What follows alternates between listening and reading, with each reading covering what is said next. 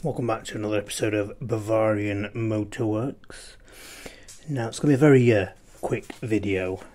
Basically, if you've ever come across the code 4530, charge pressure low, control deviation, most likely it is either going to be your actuator or it's going to be the turbo control valve. Now, if you've done the DPF delete, the EGR delete, now some may think this valve does absolutely nothing and it's not going to be a problem. Well, it definitely is going to be the problem. Now, I had that code keep coming up on this valve that I'm holding here. Now, this is a Chinese, I forget the name, it's a Yahoo or something.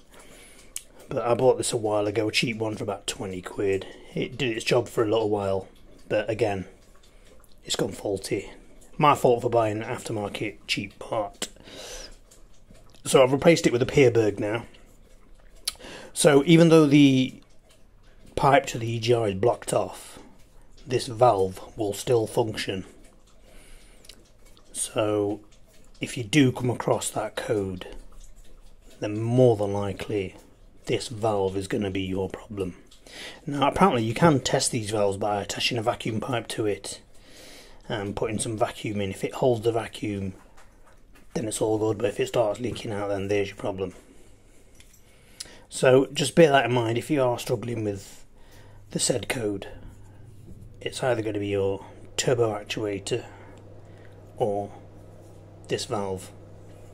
Even if you do the DPF delete, I've said it again, the EGR delete, this valve will still function, so it will need replacing.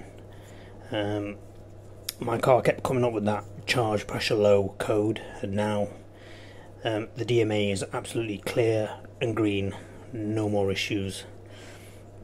So there you go, a very quick one. If you're struggling with this problem, there's your issue.